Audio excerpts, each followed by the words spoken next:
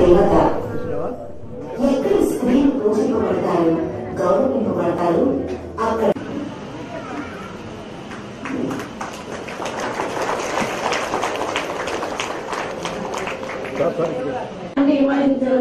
స్వర్గమన్నదెక్కడున్న నేలపైకి దించుదాం.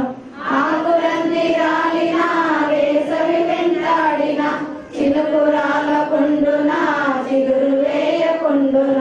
లక్ష కంటే తక్కువ అప్పు ఉండేవాళ్ళు. అలాగే అసలు అప్పు లేని వాళ్ళు 1,20,000 మంది కలిసి 2,54,000 మంది ఉన్నారు. మన జిల్లాలో నేరుగా పసుపు కుంకుమ కాకుండా రుణమాఫీ చేస్తుంటే నష్టపోయిన వాళ్ళ సంఖ్య 2,54,964 మంది డ్వాక్రా మహిళలు మన ఒక్క జిల్లాలో నష్టపోయేవారు. దీనికోసమని మన పెద్ద ముఖ్యమంత్రి గారు ఎక్స్పర్ట్ కూడా కమిటీ వేశారు. కోటయ్య గారిని NABARD chairman, X chairman public Kotaiah గారిని వారితోటి ఒక కమిటీ వేస్తే మీరు హామీ ఇచ్చిన విధంగా అందరికీ సమన్వయం జరగాలంటే బాకీ ఉన్నా లేకున్నా ప్రతి ఒక్కరికి కూడా ప్రతి సంఘానికి మీరు అన్నట్టుగా ఒక ₹1,00,000 చేసినట్లయితే అందరికీ సమన్యాయం జరుగుతున్నారు. ఆ ఉద్దేశంతో మన జిల్లాలో కూడా 2,54,000 మంది నష్టపోకుండా ఉండడానికి ఈ పసుపు కుంకుమ కార్యక్రమాన్ని మన ముఖ్యమంత్రి గారు ప్రవేశపెట్టారు. నెక్స్ట్ 20 మంది సభ్యులకి ₹1 కూడా వర్తించేది కాదు, పూర్తిగా నష్టపోయేవాళ్ళు. అలాగే మొదటి 2 విడతలు వడ్డీ రాయితీ ఇచ్చారుగా.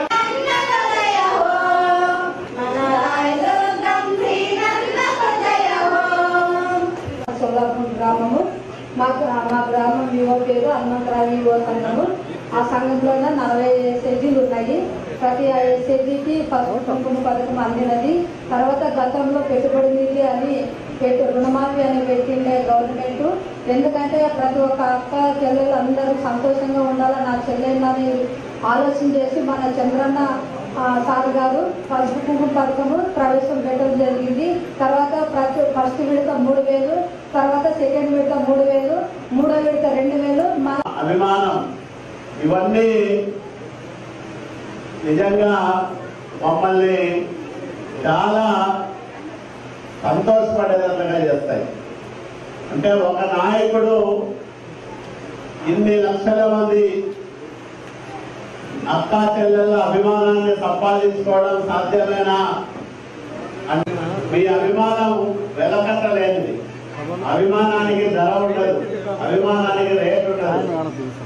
అభిమానం అంటే మనస్ఫూర్తిగా ఎదుటి వాళ్ళను ఆదరించడం, మన కోసం, మన పిల్లల కోసం, మన కుటుంబం బాగుండడం కోసం తపన పడే ఒక నాయకుడి పట్ల మనం చూపించే కృతజ్ఞత భావన, అదో ఒక రకమైన ఆరాధన. దాన్ని మాటల్లో చెప్పలేము, అక్షరాల్లో వర్ణించలేము. మీరందరూ ఒక బలమైన శక్తి ఈ రాష్ట్రానికే కాదు, మీ గ్రామానికి, మీ కుటుంబానికి, మీ పిల్లలకు ఒక బలమైన శక్తి. ఆయన కూడా మీ పట్ల ఎముకలేని చెయ్యి. పీడీ గారు చెప్పినప్పుడు ఎన్నికలకు ముందు డ్వాక్రా అక్కా చెల్లెళ్ళ అప్పులు మాఫీ చేస్తానని చెప్పినాడు. చెప్పిన తర్వాత అవన్నీ లెక్కలిస్తే 9 కోట్లు వచ్చింది. 9,000, 10,000 కోట్లు. రాష్ట్రం అంతా కూడా 10,000 కోట్లు. కానీ ఇప్పుడు మనం ఇస్తున్న డబ్బులు 14,000 కోట్లు నాకు తెలిసి. అంటే 4,000 కోట్లు అదనంగా చెప్పిన దానికంటే అదనంగా ఇస్తున్న నాయకుడు చంద్రబాబు నాయుడు గారు. ఎవరైనా ఈ కాలంలో రాజకీయ నాయకుడు 100 చెప్తే 50 నెరవేర్చేది కష్టం.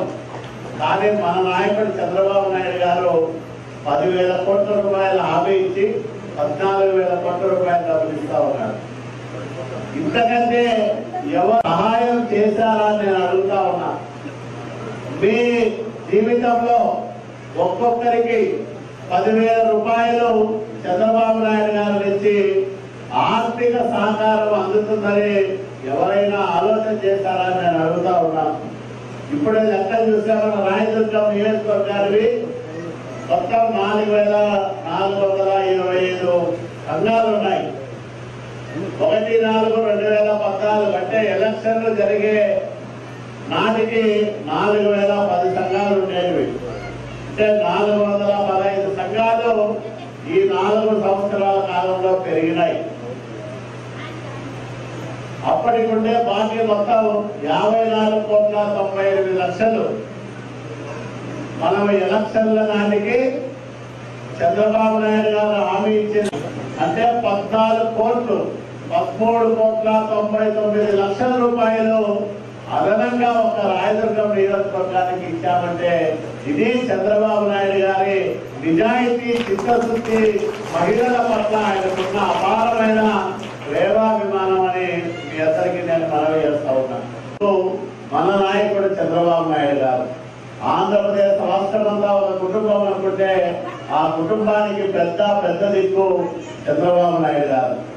ఆయన ప్రపంచ దేశాల్లో 40 సంవత్సరాల్లో ఆయన సంపాదించుకున్న పేరు, ఆయన పెంచుకున్న పరిచయాలు అవన్నీ పెట్టుబడులుగా మార్చి ఈ రాష్ట్రానికి తీసుకొచ్చి మనమందరినీ కూడా బాగు చేస్తా ఉన్నాడు. మరి ఇన్ని కార్యక్రమాలు చేస్తున్న మన నాయకుడికి మనం ఏమించి రుణం తీసుకుంటాం. మన రాయదుర్గానికే భైరవాదిప్ప ప్రాజెక్టుకు శ్రీశైలం నుంచి కృష్ణా జలాలు ఇస్తా ఉన్నాడు. ఎవరన్నా అనుకోండి మనం భైరవాదిప్ప ప్రాజెక్టు కృష్ణా నీళ్ళు వస్తాయని. మన రాయదుర్గం ఇన్ని కోట్ల రూపాయల అభివృద్ధి కార్యక్రమాలతో బ్రహ్మాండంగా ముందుకు పోతా ఉందని ఎవరన్నా అనుకోండి. ఇదంతా కూడా చంద్రబాబు నాయుడు గారి శ్రమ ఫలితం, చంద్రబాబు నాయుడు గారి ముందు చూపు ఫలితం.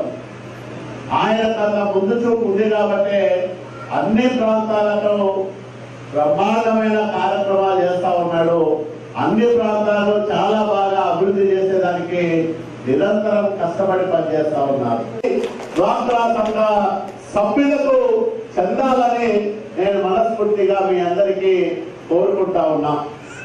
ఎందుకంటే సమాజంలో సగం మీరు అనుకుంటే మార్పు అదంతకదే మీ కాళ్ళ ముందర కనిపించాలి. విజయం మీకు దాసోహం కావాలి.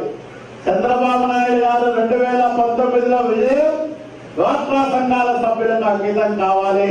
ఆ రకంగా మీరందరూ పనిచేయాలని మీకు నేను మనవి చేసుకుంటూ, మరి మీ సహకారంతో చంద్రబాబు నాయుడు గారు మరిన్ని కార్యక్రమాలు ఈ రాష్ట్రంలో ప్రతి కుటుంబానికి కనీసం 10,000 రూపాయల ఆదాయం రావాలని, ప్రతి కుటుంబంలోనూ పిల్లలు బాగా చదువుకోవాలని, ప్రతి కుటుంబము ఎంతో కొంత చంద్రబాబు నాయుడు గారు హామీ ఇచ్చింది అంటే 13,99,00,000 రూపాయలు అదనంగా ఒక రాయదుర్గం నియోజకవర్గానికి ఇచ్చామంటే ఇది చంద్రబాబు నాయుడు గారి నిజాయితీ, చిత్తశుద్ధి, మహిళల పట్ల ఆయనకున్న అపారమైన ప్రేమాభిమానం అని మీ అందరికీ నేను మనవి చేస్తా ఉన్నాను.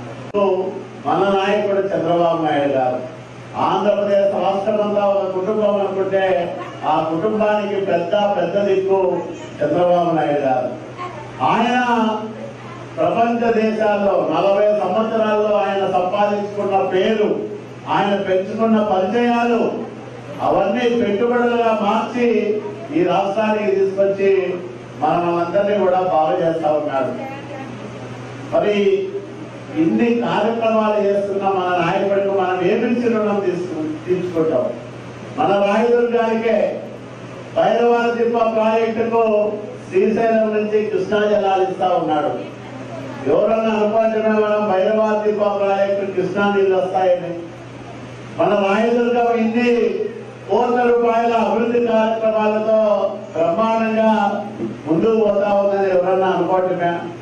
ఇదంతా కూడా చంద్రబాబు నాయుడు గారి శ్రమ ఫలితం, చంద్రబాబు నాయుడు గారి ముందు చూపు ఫలితం.